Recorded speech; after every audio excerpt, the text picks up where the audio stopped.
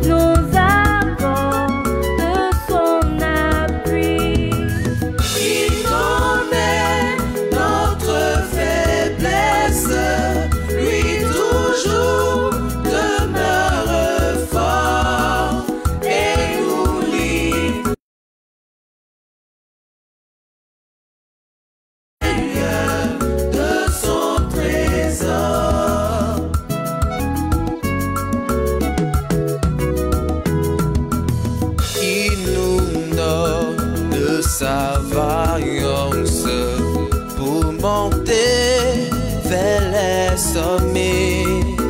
Si le temps en défaillance de ce faible, il vient plus près. Il nous donne de sa vaillance pour monter vers les sommets. Si le tombe en défaillance de ce faible, il vient plus près. Sur le bord du précipice, il nous tient plus fortement. C'est ainsi que nul lui glisse qui sur lui compte vraiment.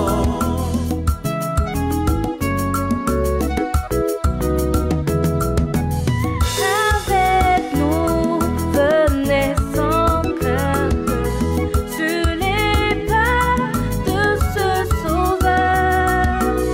Suivons tous la route sainte, car déjà c'est le bonheur. Avec nous, venez sans crainte sur les pas de ce Sauveur. Suivons tous la route sainte, car déjà c'est le bonheur. Et plus haut, plus loin des plaines, avec lui montons toujours, car ses mains sont toujours pleines pour qui veut son grand secours. Et plus haut, plus loin des plaines, avec lui montons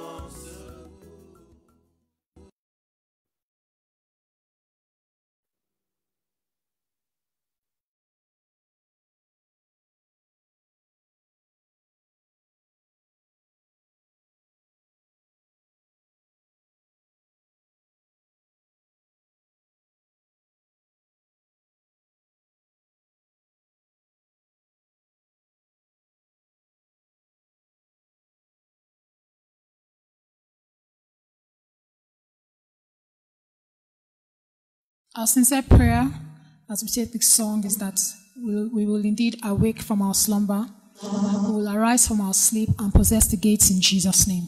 Amen.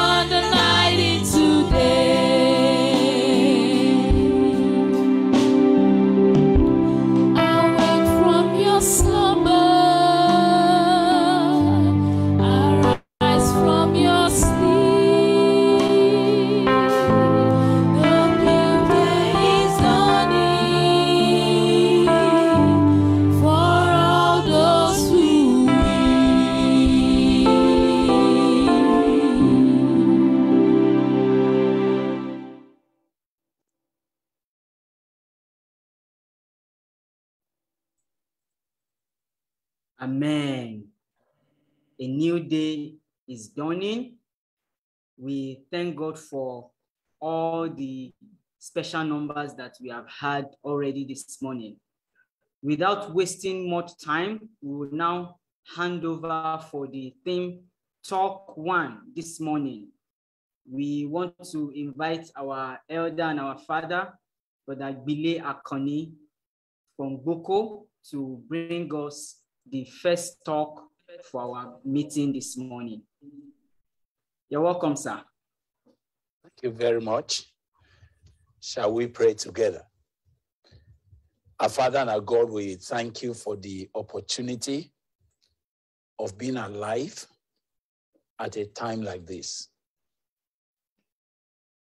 Thank you, God, that you did say that prophets and older men, they longed to see this day, but it was not given to them. Thank you, God, that we are the generation upon which the end of the age has come. We are that generation that you have ordained to see the glory of the Lord and the fulfillment of prophecy. And so this morning, Father, we are praying that as you have been speaking since we gathered, you will yet speak with us. You will give us direction. You will inspire our heart. You will let your word mix with faith within us. You will give us a heart that fears you, a heart that longs to obey your word, a heart that desires to stand for the truth, that we might become that generation to whom you are commanding. Open the gates and let the nation that has the truth, let them come in and take over. Lord, we are praying that we will be such men and women now, and that in all the nations of the world, you'll be calling forth seeds that will possess the gates. Thank you, Father. In Jesus Christ's name, we have prayed. Amen. As we have been following what God had been doing with us, and if you have also been listening carefully and keenly since we gathered this morning, you will see that there's a passion in the heart of God. And just as the prayer the prayer team was called, and we're looking at the heart that possesses the gates as an issue of prayer, I felt again that God was confirming that the need for us to look at the seed that can possess the gate. So this morning I'll be looking at the seed that can possess the gate. The seed that God can take to the gate. And the passages we have been considering, Genesis 22 and Psalm 24, we will be looking at them again more closely as the Lord will guide us this morning. And I'll read again Genesis 22. Our brothers have referred to it this morning, but we will need now to look at it and study it and trust God to help us. And he said, from verse 16, by myself have I sworn, says the Lord, for because thou hast done this thing, and hast not withheld thy son, thine only son, that in blessing I bless you, and in multiplying I will multiply thy seed as the stars of the heaven, and as the sand which is upon the seashore, and thy seed shall possess the gate of his enemies. And in thy seed,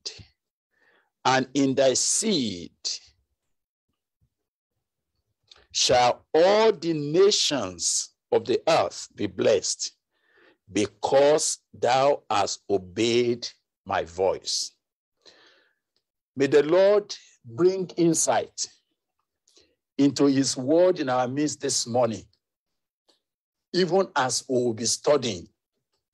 I want all of you to please take that scripture, because there's so much in that little set of verses that we need to have an understanding, such that by the grace of God, before we'll be releasing ourselves out of the SAYCO this year to go and possess gates, we have to have an understanding what kind of seed can possess the gate. But the first thing I want you to look, which is very touching to my heart, is to look very closely in that verse 17. Verse 17, all of you please look at it. He said that in blessing, I will bless you, And in multiplying, I will multiply thy seed as the stars of the heaven, and as the sand which is upon the seashore, and thy seed shall possess the gate of his enemies, and in thy seed shall all the nations of the earth be blessed, because thou hast obeyed my voice. Let me read it again. I feel that as I read it, the Holy Spirit will strike your heart to understand what we are talking about this morning. Now, look at that scripture again. He said that in blessing, I'll bless you. And in multiplying, I will multiply thy seed. Now, that's the first thing that appears like a complete. If you are talking on multiplying seed, I thought it would be, I will multiply your seeds.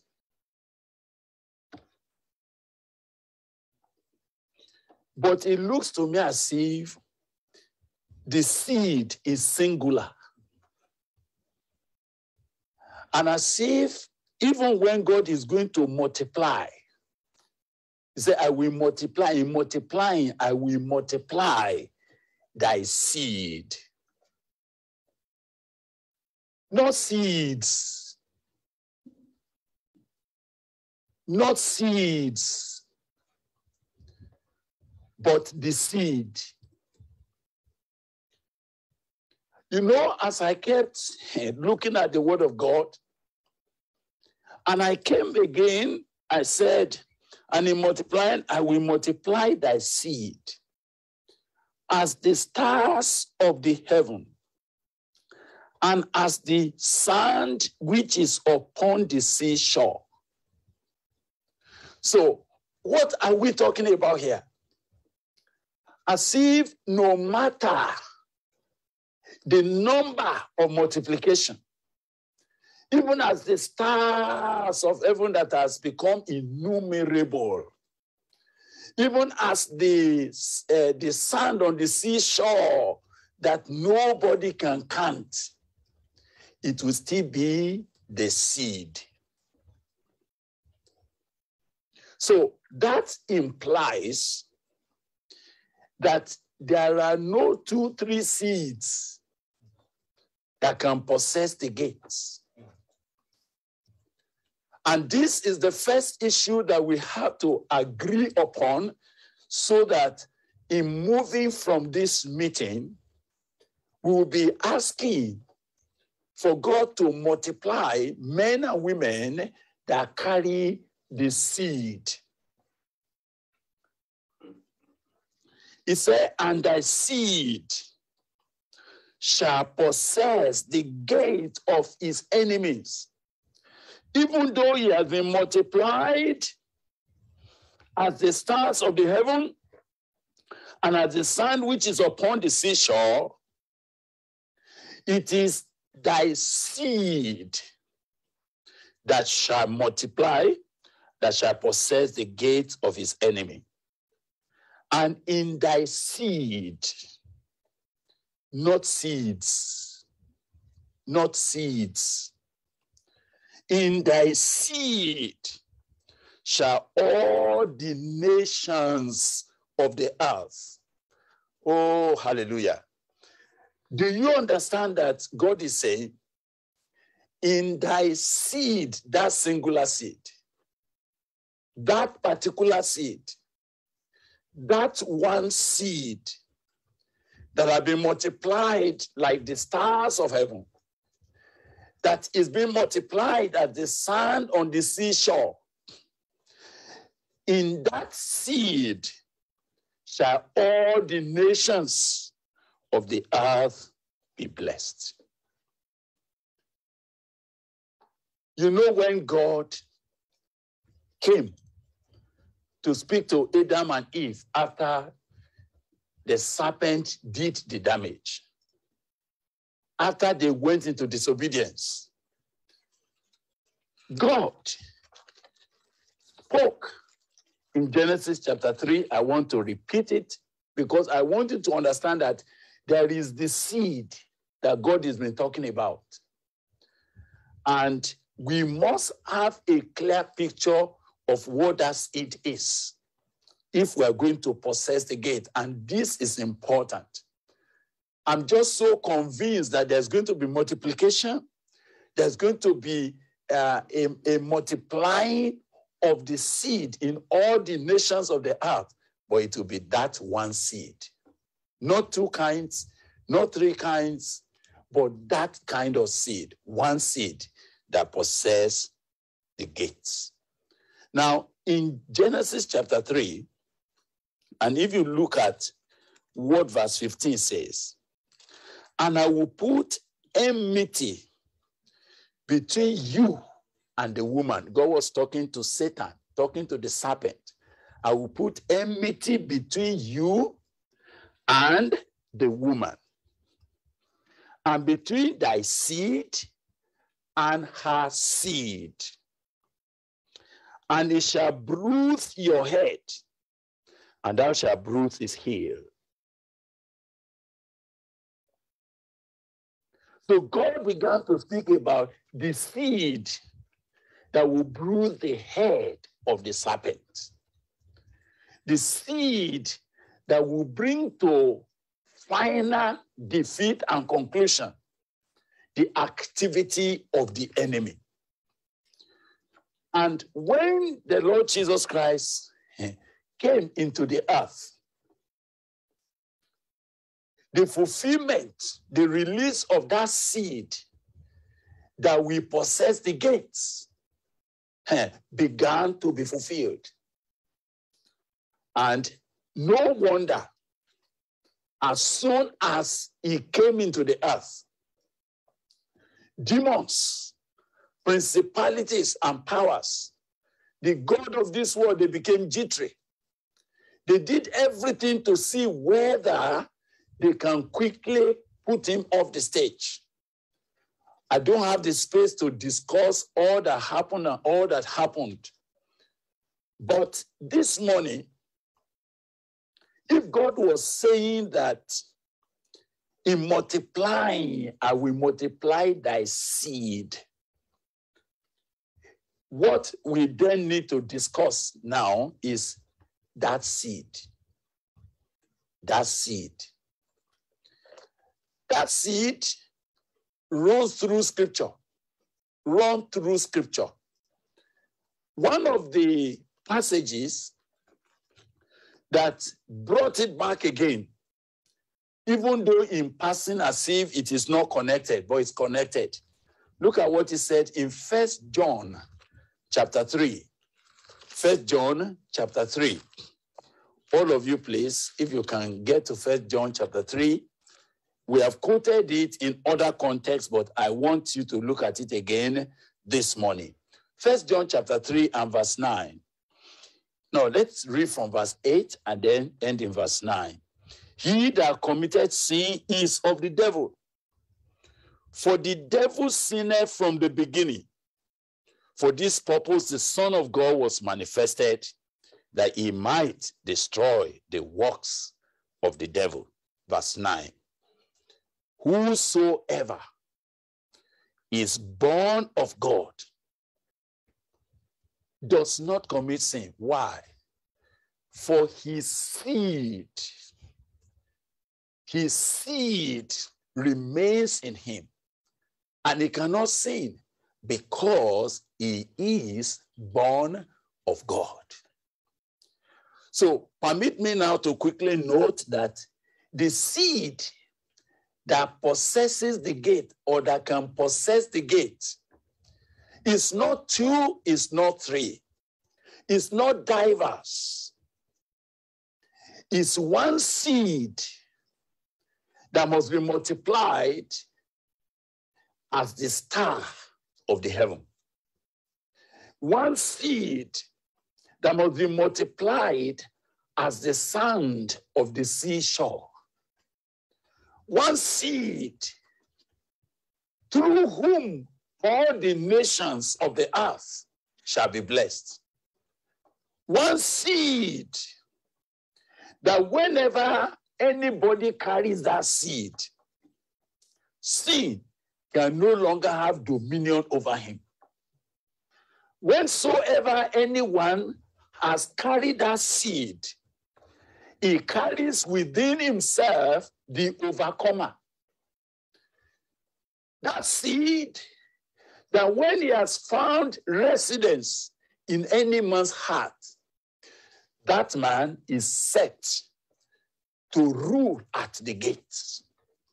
Not because of his own energy, not because he is very, very intellectually sound, even though he will be intellectually sound, not because he has money, but because he carries the seed. So if there's going to be possessing of gates, as God is beginning to show us that we've got to go and possess the gates of his enemies, and God is raising a generation of men and women that can possess the gate, let us right here and now deal with what is that seed that can possess the gate. And you can see now that without controversy, in a very short moment, we are beginning to see that that seed, that singular seed, that peculiar seed is Jesus. That seed that God began to speak about in Genesis chapter 3, that God began to speak about when an illustration was demonstrated in the life of Abraham. Even though we saw Abraham, God saying, your only son, the one you love, you must bring him out to a mountain and lay him down there.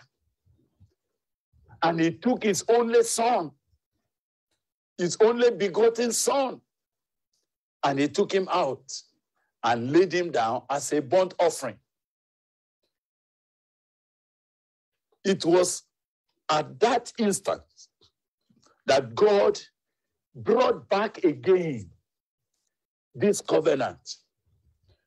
Because you have not withheld your son from me, I also swear by myself that in multiplying, I will multiply your seed. So please take note that it was not a mistake. It was not a grammatical error that God was speaking only of one singular seed. And that even though God was saying to Abraham, if anybody can count the number of your children, I mean, if anybody can count the stars of heaven, or if anybody can number what is the sand on the seashore, so will anybody be able to number your children? Yet, as many as that children will be, they carry only one seed.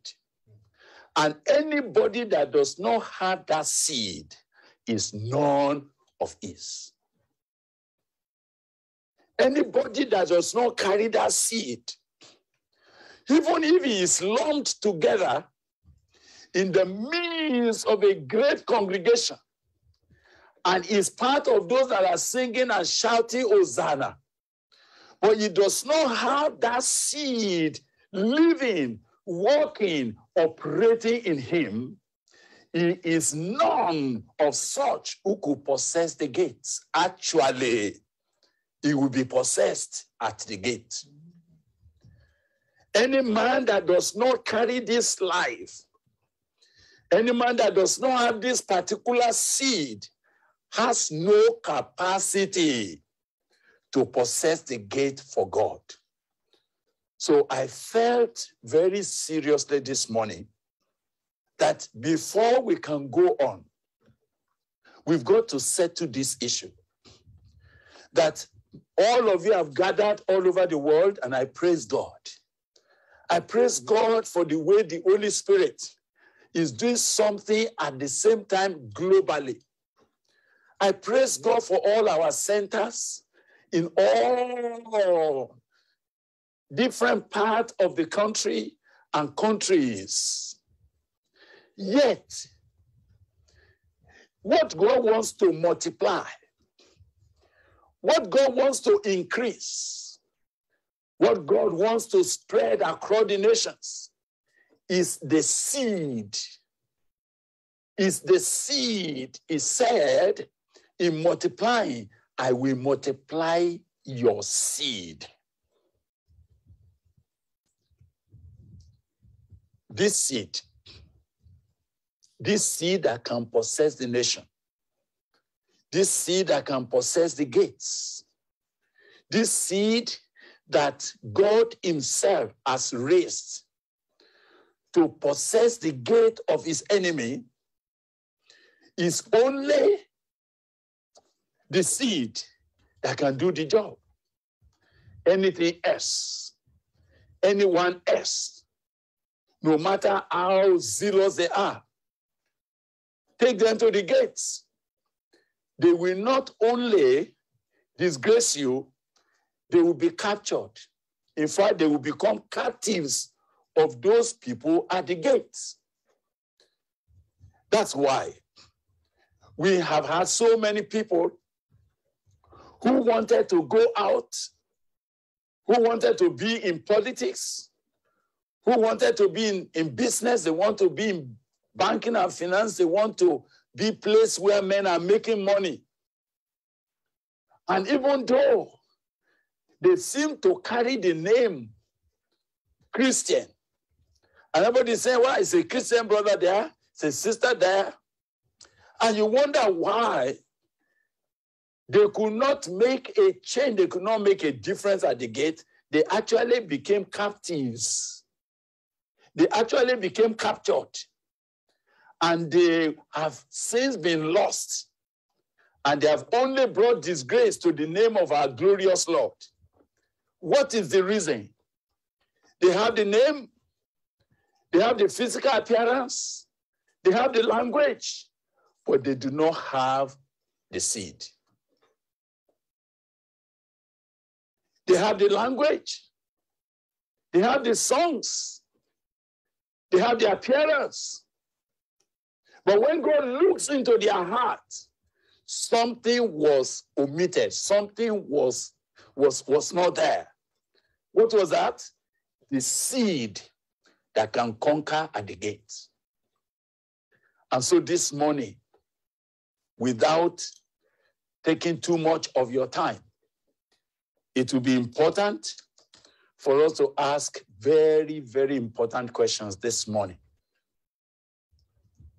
Do you have the seed? Do you have the seed? Because what God is wanting to multiply in this time. I sat back, I said, God, so what are you doing? What have we been commissioned to go and do? Is it just to gather people and say, oh, we have thousands, we have millions of people that are coming together? Is that all about it? Is it so that we can also join the club of people who say, they have the greatest something? No. God knows that we are not such ambitious. But there's a need now for God to multiply the seed that will possess the gate.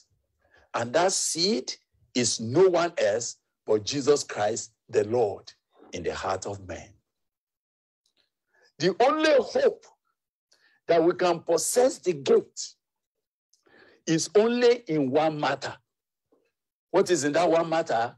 That it is the seed that is in you that you are carrying to the gate.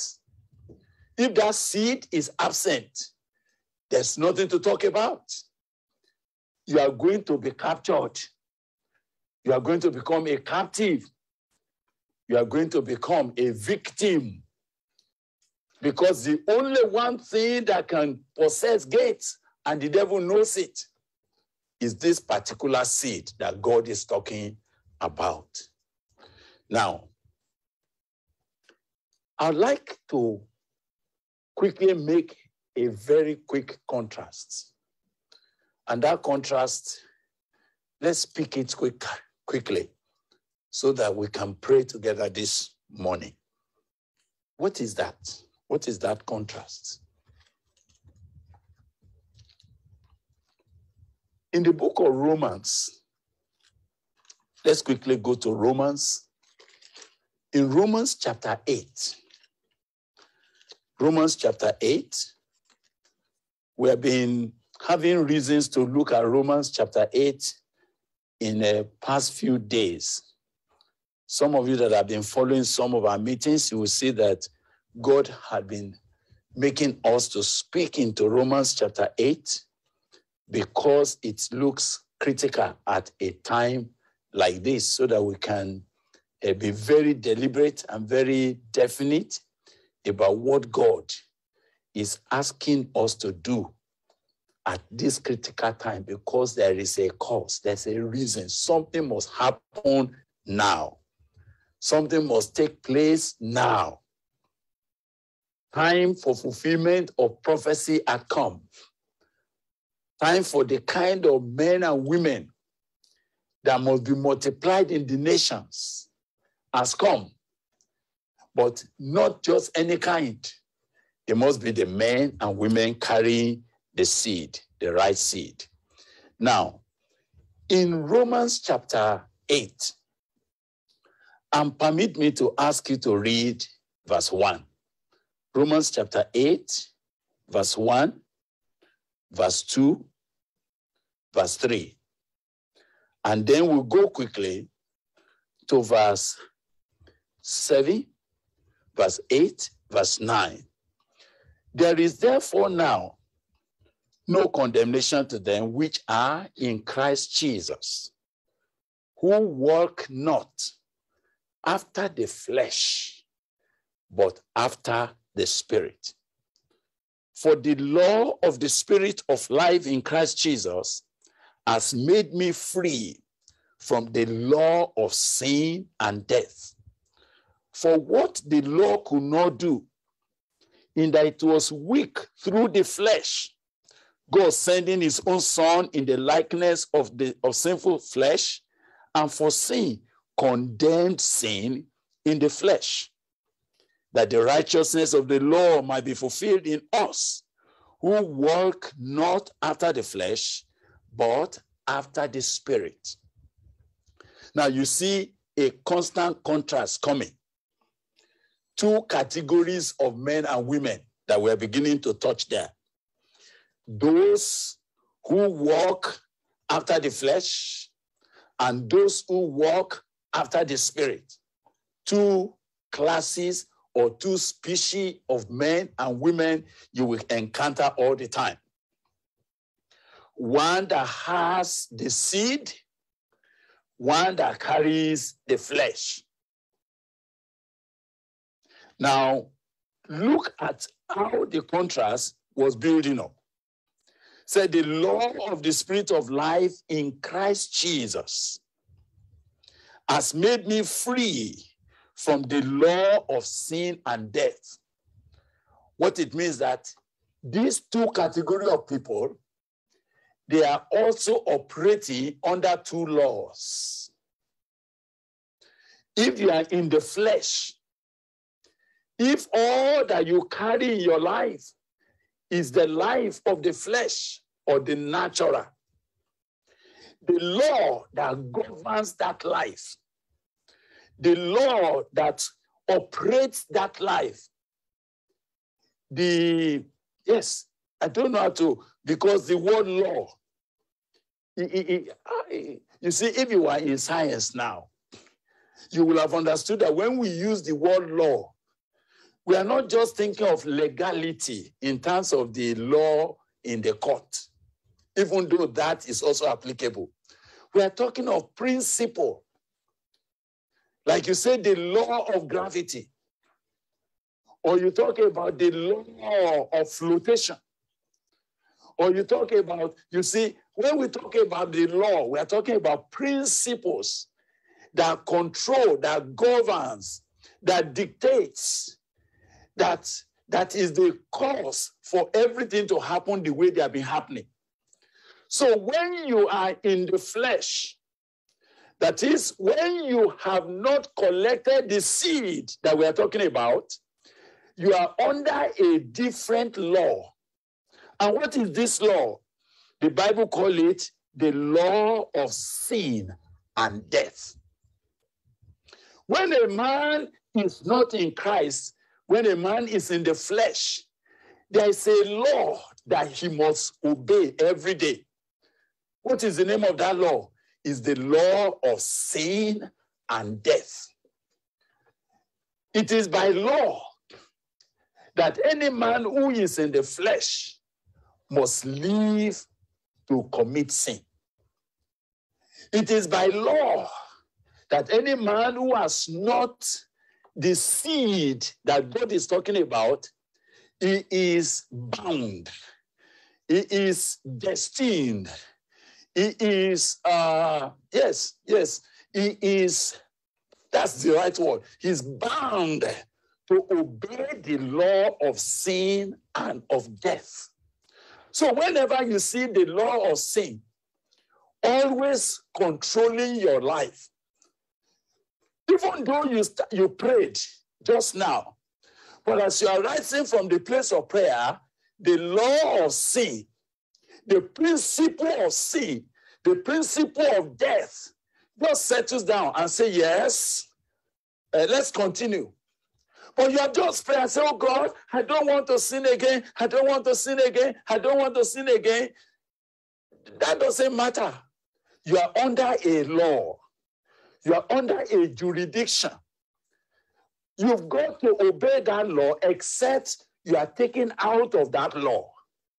Except you are taken out of that jurisdiction. It is not possible for you to be under the principle of sin and death and not obey it. It's not possible.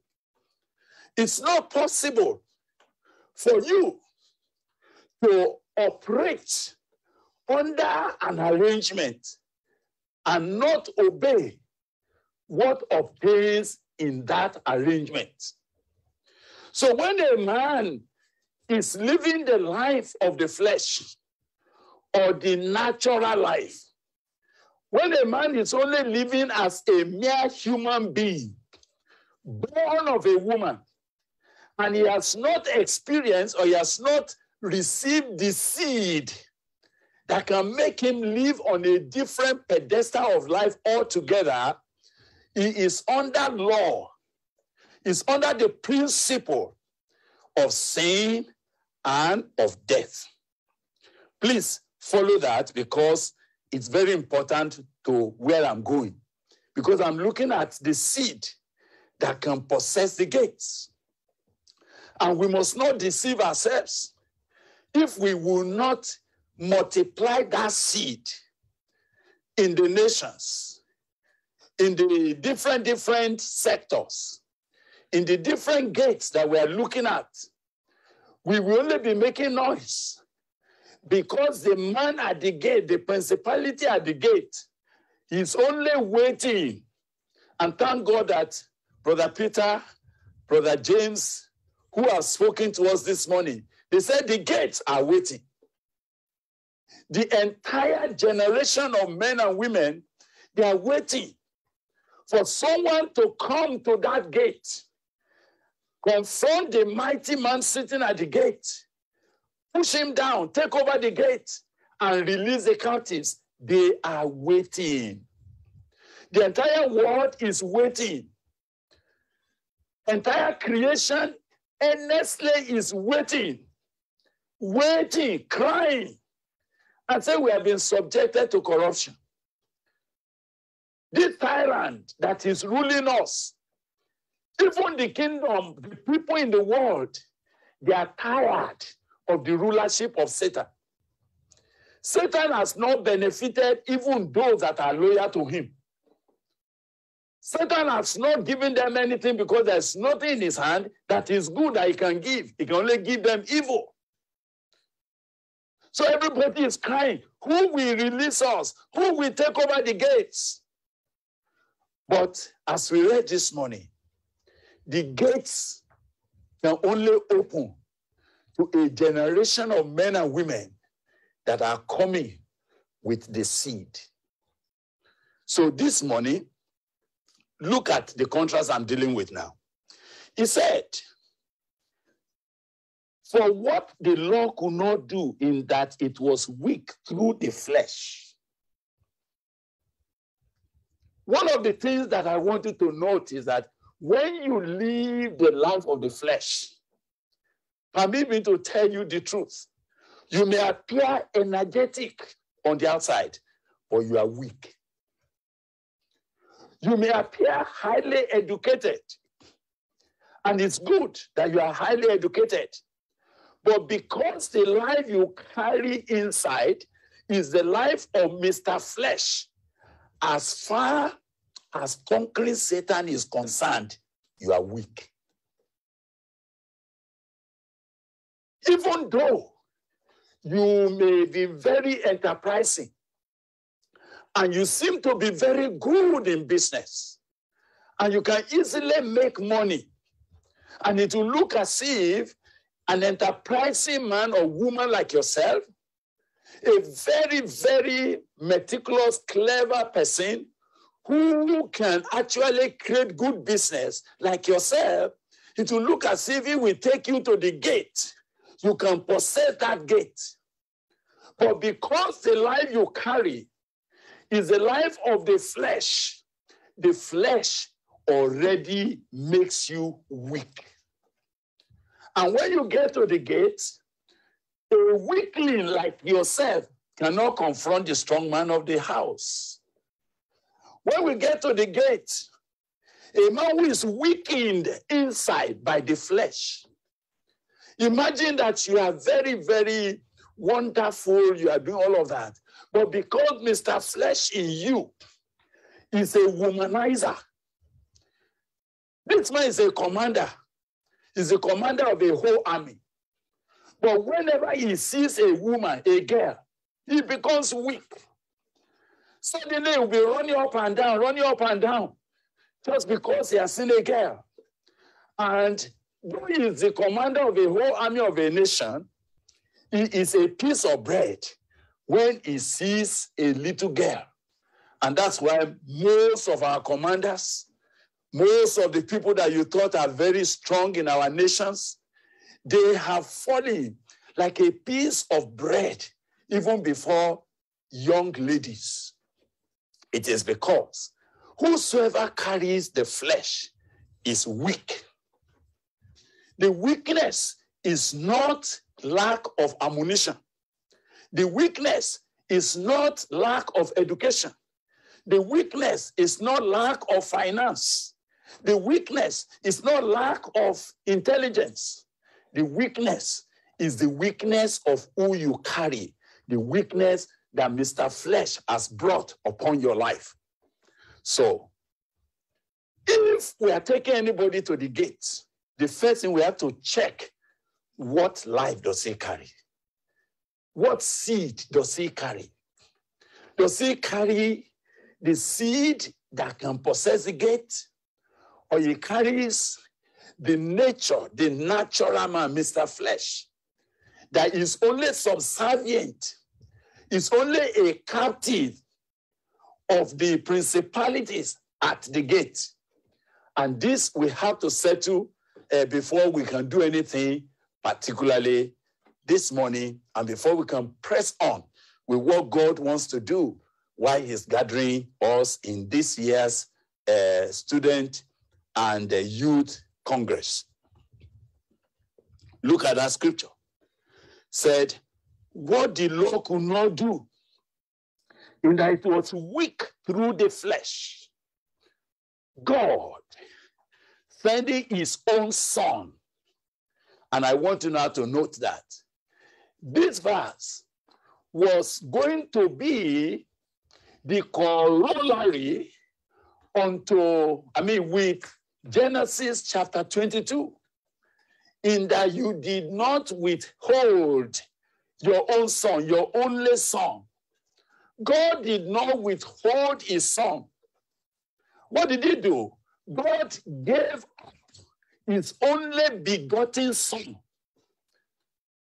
God released him to go and be laid on the altar like a burnt offering. He was released to go on the cross in order to create an opportunity that people like you and like myself may find a reason to be evacuated of the life that is weak, of the life that is always a victim of sin and of death, a life that can never, never overcome. God gave up his son. So that scripture said, God sending his own son in the likeness of sinful flesh. He took our nature. And for sin, what did he do? He condemned sin in the flesh. Hallelujah. That the righteousness of the law might be fulfilled. Hallelujah. That the righteousness of the law might be fulfilled. I want all of you to look at something there. Verse 4 is what I'm reading. That the righteousness of the law might be fulfilled in, emphasis on in, might be fulfilled inside of us. We walk not after the flesh, but after the spirit. So what am I beginning to note here? You cannot be a seed that will possess the gates when that which weakens all men have not been conquered in your life. When the flesh, the sinful flesh that has brought the sin nature into your life has not been condemned, has not been abolished, has not been discarded in you. So the first thing we are dealing with now, for you to be a man or woman that can carry the seed that possess the gates, something has to happen in you. Something has to happen in you. Please take note, I was emphasizing the word in, not on. Not on. When you use the word on, that is external. That's outward. Many people are trying to do something on you. Many people are talking to you about how to dress. They're talking to you about how to carry your body. They're talking to you about how to dress yourself and all of that. They are working on you. But the problem is not on you. It's not outside. It's not external. The problem that weakens you and weakens the nations is inside. And if it is not dealt with, if it is not condemned inside, if it is not discarded inside, if it is not abolished inside, you cannot be the seed or carry the seed that overcomes, that can possess the gates. My dear brother, my dear sister, even though I'm running for time and I am being constrained, but I'm praying that the Holy Spirit is speaking deeply to you. Now, all of you sitting before me, in whichever place you are, you can be a man and a woman that God has been looking for to take to the gates. Yes. Yes, you can be and you will be by the grace of God. But something must happen first. Something has to happen not on you. Not on you. Everything on you is not a challenge. And some of you, you may be here. Even the your hairstyle is that of Rastafarian, your dress and all of that is not a problem, brother. That's not where the problem is. Even if you go, that's not what will defeat you. It's not your hairdo that will defeat you. It is not your dressing that will defeat you. What will defeat you is not on you, it's in you. And if we are sincerely looking for the seed that God said, will multiply your seed, and your seed shall possess the gates of his enemies, then, my dear brother and sister, the first thing that must happen inside, not outside. In us. For what the law could not do, in that it was weak through the flesh, God sending his own son in the likeness of the sinful flesh, and for sin, condemned sin in the flesh. That, you know, the word that started at verse 4, we could have put it, so that, in order that, hallelujah, in order that the righteousness of the law might be fulfilled in us, who walk not after the flesh, but after the Spirit. For they that are after the flesh, they do mind the things of the flesh. And those that are after the Spirit, the things of the Spirit. To be carnally minded is death, but to be spiritually minded is life and peace. Because the carnal mind is enmity against God. It is not subject to the law of God, neither indeed can be. So then, they that are in the flesh cannot please God. Let me find out whether either Brother Dennis or Sister Shade can help me read a scripture quickly. In Romans chapter 8, will you please check if you have Good News Bible to help us read? Let me look for that help now. You read for us from verse 3 and read up to verse 8. Good news. Thank you. Okay. Yes, start reading, please. Romans chapter 8, verse 3. Yes. Good News Bible. What the law could not do, because human nature was weak, God did. He condemned sin in human nature by sending his own son, who came with a nature like our sinful nature, to do away with sin. God did this so that the righteous demands of the law might be fully satisfied in us, who live according to the Spirit, yes, and not according to human nature. Yes. Those who live as their human nature tells them to, have their minds controlled by what human nature wants. Those who live as the Spirit tells them to, have their minds controlled by what the Spirit wants. To be controlled by human nature results in death. To be controlled by the Spirit results in life and peace. And so people become enemies of God when they are controlled by their human nature.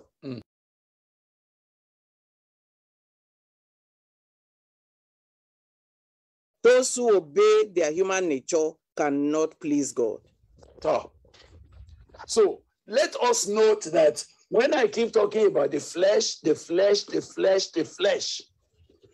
the word of God that the King James has referred to as the flesh, Mr. Flesh, is what the Good News has referred to as the human nature. So if all that you are caring about is the human nature, I must tell you, you are weak. not only are you weak, you cannot go and represent God. The reason is because the man you carry inside is the enemy of God himself. You know, as I was looking at Bible, I just see so many analogies in the scripture that I could have just settled in. I remember David one day had a reason to cross over to the camp of the Philistines because Saul was chasing him up and down. When he got to the camp of the Philistines, because the Philistines knew him to be the enemy of the Philistines, they did not forget that it was this David that cut off the head of their captain Goliath. They did not forget that it was this David that everybody was singing, Saul killed 1,000 only, but David killed 10,000, 10,000, 10,000, praise the Lord. The Philistines are still remembering that song. Unfortunately, Saul, having missed out with God, having become, a subservient servant to the devil, he began to chase the man with the seed.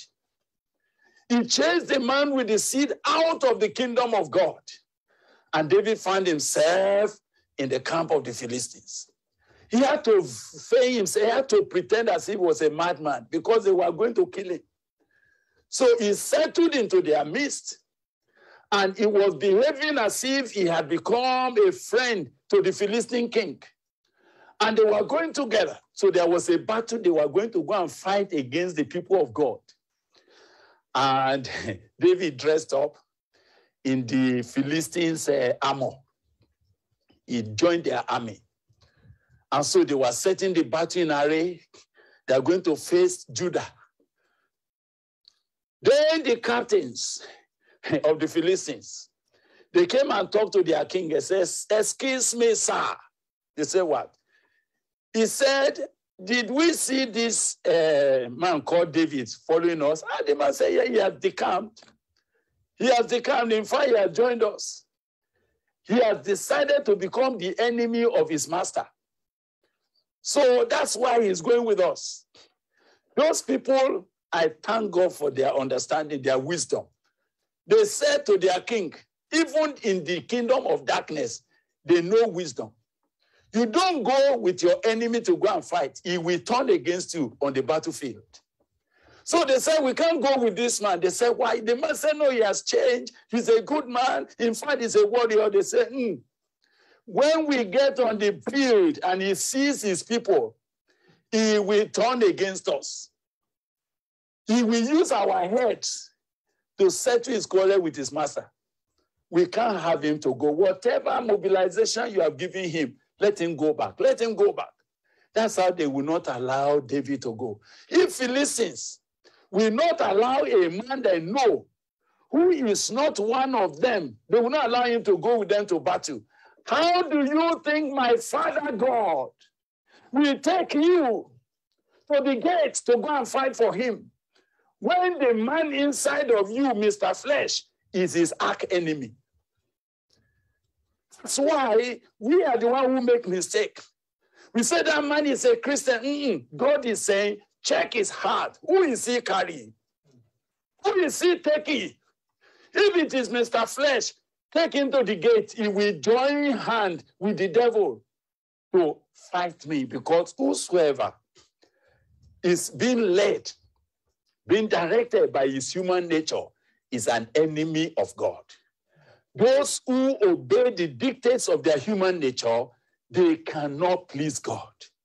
So the first question that we're dealing with this morning, any man who carries the natural life, any man whose life is only of the flesh, the activities of the flesh have not stopped working in your life, you cannot go to the gate. The reason is because, number one, you are weak. Number two, the man inside of you is an enemy of God. The flesh, any day, any time, When he gets to the place of battle, even if he's pretending to love God, when he gets there, he will show his true color. That's why so many young people, so many older people have betrayed Christ. That's why so many that bear Christian names, they have not been able to wrought any victory on the earth because the man they carry inside is an enemy. And so the word of God says, those who are in the flesh, they cannot please God. They are the enemy of God. In fact, they cannot obey God.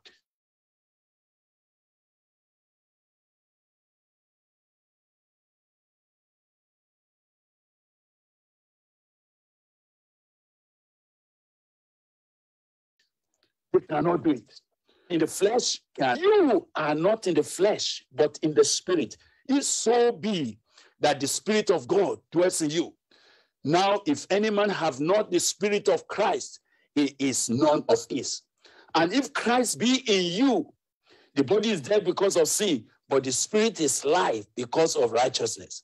But if the Spirit of him that raised up Jesus from the dead dwell in you, he that raised up Christ from the dead shall also quicken your mortal bodies by his Spirit that dwells in you. Now, before I go from there, because time is beckoning on me and say, we can't go so far now, but let's see where we can stop. Now, that scripture says that, I'll read it from, okay, do you have your Amplified Bible again? Can you help us now read the Amplified Bible?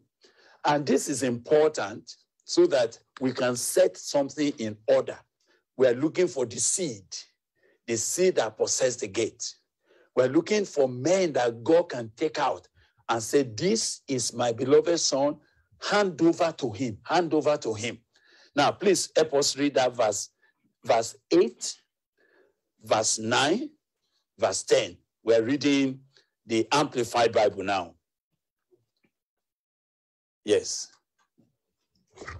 The Amplified Bible. Romans 8, Yes. 8 to 10, Amplified. So then, those who are living the life of the flesh, catering to the appetites and impulses of their carnal nature, cannot please or satisfy God or be acceptable to him. But you are not living the life of the flesh. You are living the life of the Spirit. Now, let's take note now. You are not living the life of the flesh, but you are living the life of the Spirit. Go ahead, man. If the Holy Spirit of God really dwells within you, directs and controls you. But if anyone does not possess the Holy Spirit of Christ, he is none of his. He does not belong to Christ. He is not truly a child of God. Wow. But if Christ lives in you, then although your natural body is dead by reason of sin and guilt, the Spirit is alive because of the righteousness that he imputes to you. Verse 11. And if the Spirit of him who raised up Jesus from the dead dwells in you, then he who raised up Christ Jesus from the dead will also restore to life your mortal, short-lived, perishable bodies through his Spirit who dwells in you. So thank you very much. Thank you very much. So note the issue now. I've been tracing the seed that possesses the gate.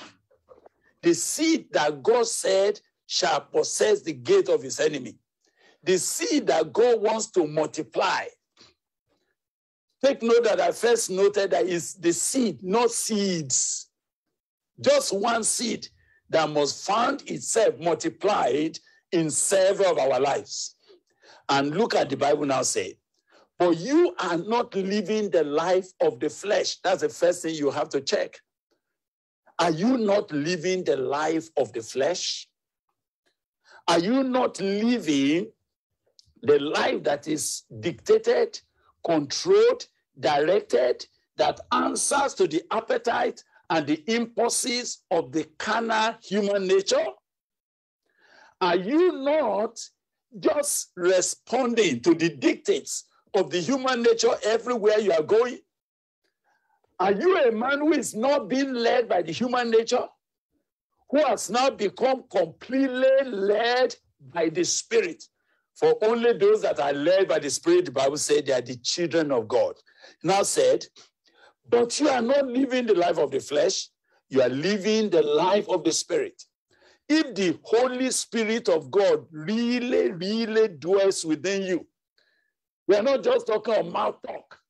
We are not just talking of empty confession. If the Holy Spirit of God really dwells, and I want you to know the word really, really dwells within you, directs and controls you. But if anyone does not possess the Holy Spirit of Christ, he is none of his. He does not belong to Christ. He is not truly a child of God. But if Christ lives in you, then, although your natural body is dead by reason of sin and guilt, the Spirit is alive because of the righteousness that he imputes unto you. So now, this is the point. Who is the man and woman that we can carry to the gate? The one in whom Christ is living, in whom the seed is living. And if the seed is in you, you cannot continue to sin. He said he cannot sin because the seed, his seed remains in him. His seed dwells in him. His seed don't only come occasionally, no, he lives in him. He walks in him. So if I were going to summarize what I want to say now before I go away, the Bible is now saying, the mystery is this. The mystery is this. Christ in you, the hope, the basis, the expectation of glory.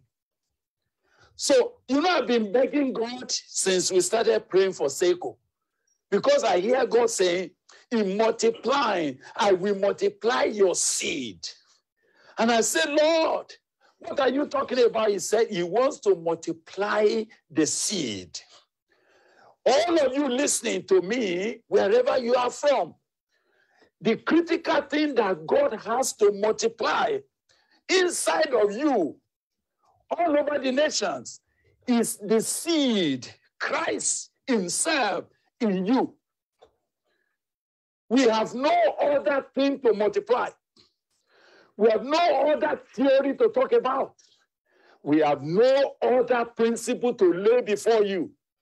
The seed that God says your seed shall possess the gates of his enemies.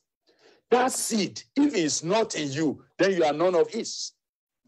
If that seed is not in you, then you can't do anything. If it is not that seed that you are carrying, then you are a weak man. Then you are already defeated. Then you are a saboteur. Honestly speaking, you will sabotage the kingdom. If it is your human sense you are carrying, you will sabotage the kingdom, because the human nature is an enemy of God already. The human nature will normally betray Christ. So when it was time for Gideon to carry people to the gate, to go and collect the gift from the Midianites, and 32,000 came to go and face a multitude that have not been, we can't number them. We are even told that the chariots alone that they brought is about 150,000, talk less of those riding them. We are told of the kind of sophisticated weapon they brought. And God looked at Gideon and said, Gideon, these people you have gathered, they are too much for me. You know the meaning of that? They are too much. Number one, I don't need such a multitude to do my work. Number two, I don't need them, because what they carry will betray me at the gate. And you see what God said? He said, they are too much. They will vaunt themselves against me. They will say my hand did it. And anybody that can go to the gate and compete with the glory of God, Someone will go there and God will give victory and he'll begin to say, "Na me do am." That man cannot be carried to the gate. Those of you that love self-glory, those of you that love self-confidence, and you want something that you can claim and put your name on, you cannot go to the gate and possess it for God because you will decamp. That's the truth. When you get there, Satan will look at you with one eye like this and say, "Now you the saint? Is it you that you are coming to take over from me? What of Mr. Flesh that is operating in you? Don't you know he's my servant? Please hand over and fall in line." And so you find so many people that we thought we stand for God. They already fell in line with the devil. They couldn't be a Daniel. They couldn't be an Ezra. God said, "These people are too much." Just go and announce the first announcement. Is anybody afraid among you? Is anybody among you just married and you have not enjoyed your honeymoon? Just go home. Is anybody has built a house and you have not yet dedicated it so that no one else would sleep there? Suddenly, all their quiet ambition, all the things that Mr. Flesh has been dreaming about jump. He says, "It's true, it's true, it's true. It's true. How can I go and kill myself for nothing when I have not enjoyed my house? I've just married and I need to enjoy my wife. No, I can't go there." Out of 32,000, 22,000 just left like that for you to know that they have no seed inside of them. God said, "These 10,000 are still too much. Bring them down." By the time he brought them down and God applied his own test, the test that God applied was the test trying to find out whether self is still here, whether Mr. Flesh is still active. By the time the test was carried out, 9,700 fell. Only 300 were left. 300 that are dead to self, 300 that are dead to pleasure, 300 that are not looking for personal comfort, 300 that could forget their names, who can only say the sword of God and the sword of Gideon as if they have no name of their own. 300 that are willing to die. 300 that say, "Yes, let's go. If we perish, let us perish." 300 in whom Mr. Flesh has been evacuated. And what did God do? He gave them the seed. Each one of them, you will see what happened.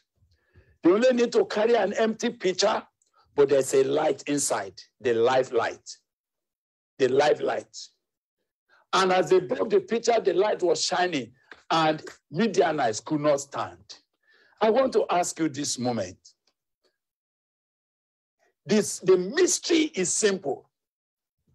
The seed that must be multiplied is Christ's life at work in you. Christ being the very life that you are carrying. Christ, having crucified the flesh and put it aside, is now sitting, reigning in your life. It is only that kind of man, that kind of woman that God can take to the gates. And it's only such person that God is asking us to multiply, even in this meeting.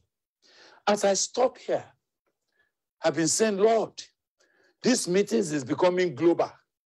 God said, yes, it's deliberate. It's because all nations will only be delivered from this particular seed. Every gate of any sector, education in your country can only be delivered through men that carry this seed. Until we raise teachers, principals, head of schools, vice chancellors, who cannot be bought over, who carry the seed, until God will put them at the gates, there can be no solution to the problem of education in our countries. There will be no solution to the problem of politics and governance in our nations until these men that carry this seed have been brought forth. They are the ones that God wants to multiply in this meeting. They are the ones that God has a reason to recruit. And I'm so excited that God wants to do it. The reason why SAYCO has come to your own locality, and God is not saying, all of you, travel to Boko, is because all the years we have traveled to Boko, we thank God for all that God has done. You will get testimonies of people that God affected in 2004, 2005, 2006. Those that God touched in South Africa, those that God touched in Ghana, those that God touched in these different places as they came. But God is saying, that is not strategic enough. I need this to get to the grassroots because I must raise men. I must multiply the seed. So in all the places where you are listening, and whether you are even listening in your private room or in your car, the Holy Spirit is about to change your situation. It's about to change the species of life you carry. What made you weak? What made you always under the law of sin and death is the flesh that was inside. And God sent his son. He took upon the nature so that he can condemn sin in the flesh, so that he can uproot the enemy, so that he can abolish it. Not only that, so that he can exchange it with his own life. Christ living in you, the seed resident in you, the seed overcoming in you, the seed reigning in you, the seed being the life that you carry about. That is the seed that will possess the nations. That is the seed that will possess the gates. That is the seed that God is going to take out. When we come back, and I'll take the next of this series of Team Talk, I will go ahead and begin to see the march of the seed to the gates. But we must not make a mistake to include you when you don't have his life. Whosoever does not have the Spirit of Christ is none of his. And Galatians 5 says, those that belong to Christ Jesus, they have crucified the flesh with his passion and his desires. So this morning, as I stop to pray, and as I ask you to pray, because after here, we are going to go to be alone with God for a few minutes. But you cannot do that until you make a personal decision. I want you to check now. This is not about people around you. This is not on you. This is in you. The weakness is not around you. The weakness is inside. And what God came out to do this morning, when he said, in multiplying, I will multiply your seed, is to evacuate the weakness, the enmity within. Mr. Flesh that has hindered you from being what God wants you to be. You couldn't stand when your colleagues were participating in exam malpractice, all because the man in you is weak. So if you talk now, everybody will be looking at you and saying, hey, are you the only one? Are you doing? So that's why you kept quiet. That was why you compromised. Because the man you carry is weak. Is weak. He can't stand for God. In fact, I'm telling you, in a little while, he will decamp and join the enemy's camp and sing their song, but pretend to be a Christian.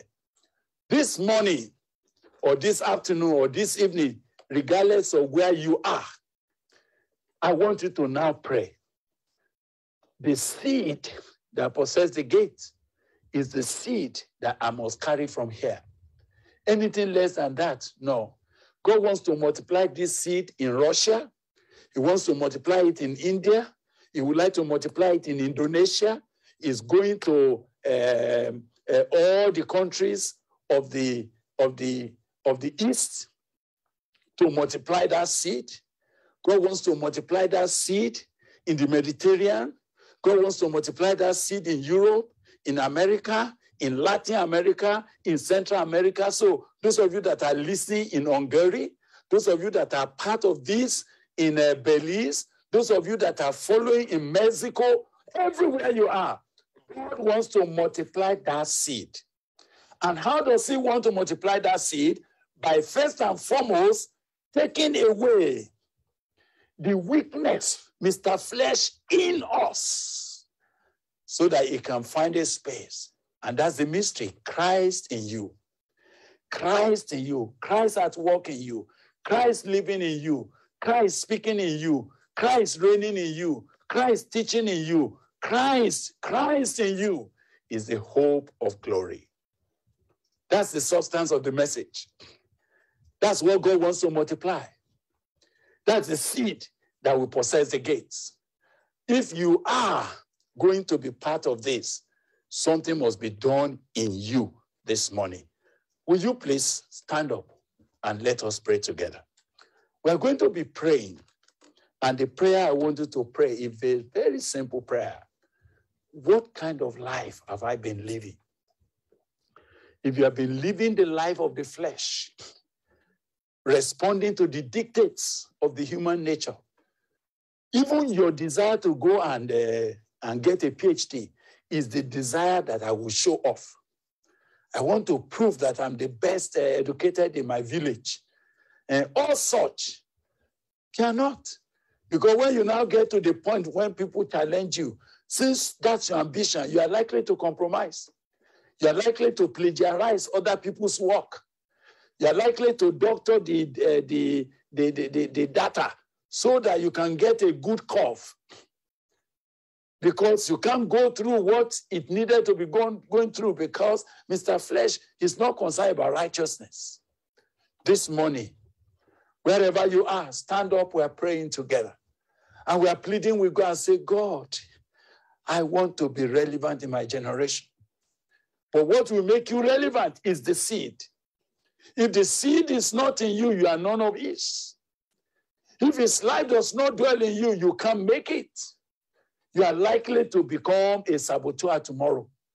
So let's agree together this moment that, Lord, all I'm crying for, the seed. Take away from me the flesh that has made me weak. The flesh that will make me tell lies when I should have stood up for the truth. The flesh that can give in when a boy is making face to me. The flesh that will make me almost a piece of bread when I meet women. The flesh that makes money to be something that I can exchange my birthright with. This morning, Father, I need a touch. We are praying. And you know the miracle that I sense will happen this morning is that God sent his son. God has already sent his son. He did not withhold his son. So the multiplying of that seed, there is already a basis for it. There's already a basis for it. You can be part of that seed that will be multiplied today because he did not withhold his own son. Because Jesus already laid down his life. That's why we can reap and harvest of many sons to be brought into glory. You can be free from the flesh this morning, not tomorrow, not next week, today, because God sending his own son. And it's very touching to me that he's not just sending his own son, he's sending his own son, that seed, to take his residence in your heart. That is about to happen now. If you only open up and say, now, Jesus, I now realize that it's not the external. It's not what is on me that's my problem. What is in me is the problem. It's not what is around me that is the problem. It's what is inside of me that has been my problem. This moment, would you like to bow as we pray together? Let's pray. I would like to pray first, but as I'm praying, all of you that have listened to the word of God, you knew that what is in you was the problem. What has been operating in you was the problem. The human nature, the flesh, has been the matter. And if it is not taken out, and Christ coming in, the new creation coming in, you cannot be the man that we can take to the gates. No matter how we talk, if you go to ICT, you will still fumble. But we need such seed that will go to the gate. We are praying right now. Father, this morning, please arise in our midst. We ask you, Lord, to stretch forth your hand in this meeting. The promise you made that has given us courage, you said, in multiplying, I will multiply your seed. Thank you, Lord, that the time to do it, as you promised your son, has now come. And we see you making it possible that all over the world, be it in Namibia, Botswana, be it in Mexico, Belize, be it in Toronto, in Canada, be it in the US, be it, oh God, in Europe, in UK, in Hungary, in all the places, and all of Africa, we see you ready now to multiply that seed. Father, honor your word this morning. Multiply that seed in this meeting. As many as are hearing me, oh God, who have carried the life of the flesh, and they are saying, today must be the end of it. Father, in fulfillment of your promise, say, if I be lifted up, if I put on the cross, I will draw all men. Do it now. Do it now by yourself. Let the death of Jesus Christ become actively at work in our midst now. Thank you, Father. Whatever the flesh has done, whatever atrocities are produced, whatever wrong things he has brought about, the works of the flesh, thank you this morning, oh God, that you are willing to discard it, abolish it, and put it behind, and give us a new beginning. Thank you. Lord, all those who have heard you this morning, since we started hearing you from the devotional challenge onto the prayer tips, now, oh God, we must make a response. And I ask, Lord, that no one will be held back. What we are looking for now is not external thing upon us. It is the what is inside, that if you don't deal with, how could we carry that seed with a contradiction inside? Please do a work now. Thank you for hearing our prayer. Now, as many of us as are praying, and wherever you are, you've realized that the weakness of your life is that which is in you. Say the flesh is weak. It has weakened everything. Even when you read the Bible, you know the Bible is true, but you cannot obey the Bible because somebody in you has weakened it. It doesn't allow it to work for you. That's what God wants to uproot this morning. And if you are saying, Lord, deliver me from the flesh, deliver me from the enemy within, wherever you are, I want you to stand on your feet. I want you to lift up your right hand and say, oh God, now you have come on this matter again. This matter again, only the seed can overcome. So they cannot sin because the seed of God remains in them. Say, greater is he that is in you than he that is in the world. You have overcome them. The overcomer is the seed. This morning, O Lord, we are coming to you. All those that are saying, I have seen the matter now. I can't hide it. I can't cover it again. All the works of the flesh, whether fornication, lying, anger, whatever it was because that man was inside. Can you come before the Lord? Can you lift up those hands and say, Lord, here am I. Do a new thing in my life today. Abolish the enemy within. And if you are doing so, you have lifted that hand above your head, please raise it because I want to call on God with you now. The next step to take, please, my friend, it's not time to look at someone else. It's looking unto God and say, I must be the man that carried the seed.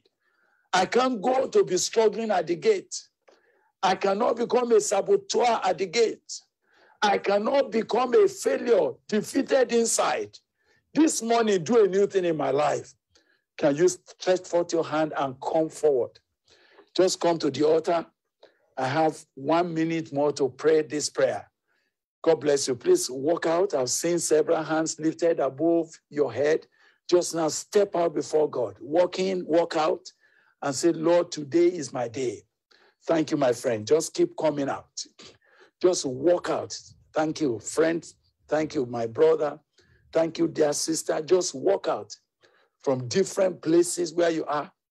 You say, but why is God talking to me? It's because in that constituency where you are, in that nation where you are, in that department where you are, in that sector where you are, in that profession where you are, in that career where you are, God needs to put in the seed that can possess the gate. And God has brought you into this meeting because he wants to use you, wants to pass through you. That's the mystery. Thank you, my friends. As you have lifted the hands, just come forward. Just keep coming so that we can pray together. Thank you, my brother. Thank you, my dear sister. Thank you. Just keep coming. And all those that have come, please leave the hand above your head. Permit me to call on God on your behalf. Yes, that today, that which is the enemy within must be abolished. That which is the work of the flesh must be uprooted. That the seed that can win. You see, you may say, but I'm a young girl. That's not what will defeat you.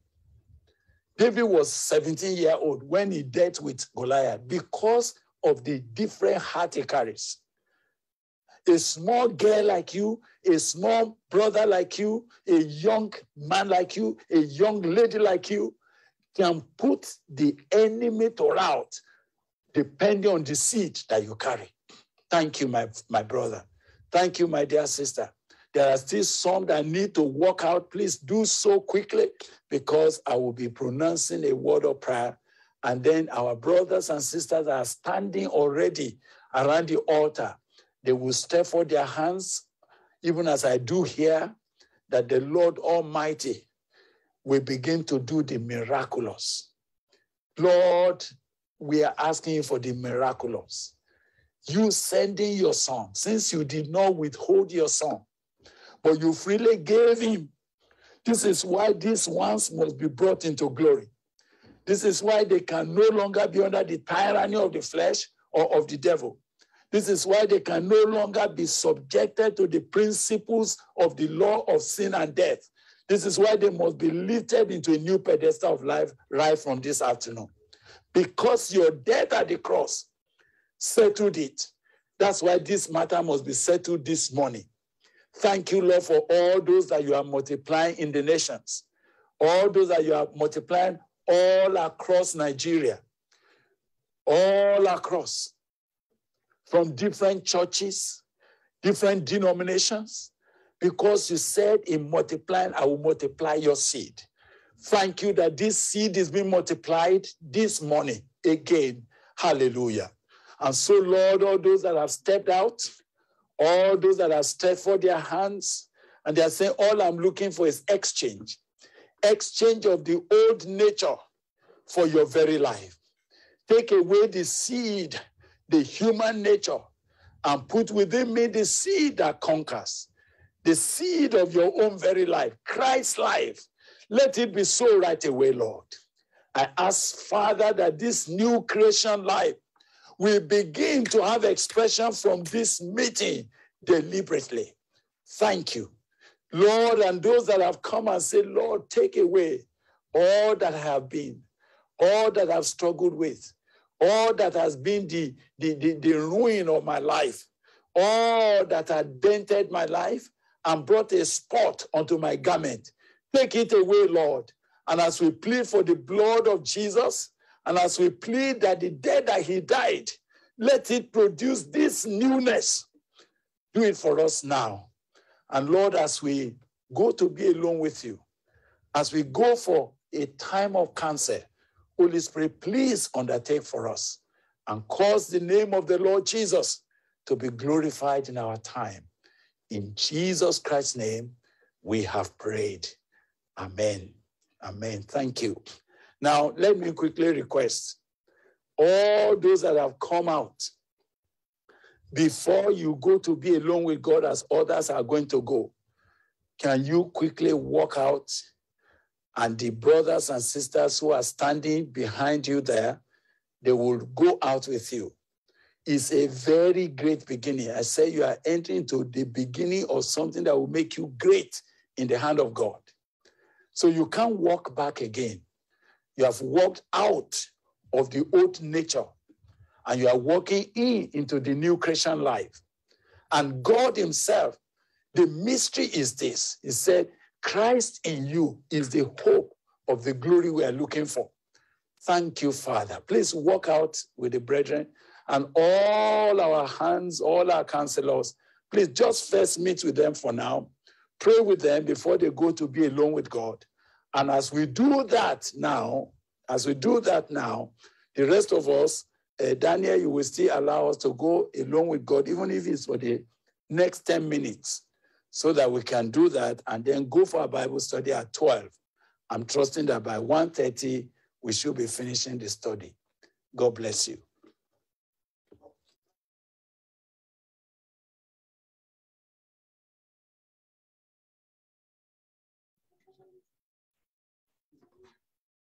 Okay, thank you very much, sir. Like we have said, or we have heard, we'll go for our alone with God now. Those of us who have responded to the altar call just now, we request that you just spend a few minutes outside and someone will attend to you very quickly. But the rest of us will spend 10 minutes to be alone with God, just to sit alone and internalize the things that God is saying to you as an individual.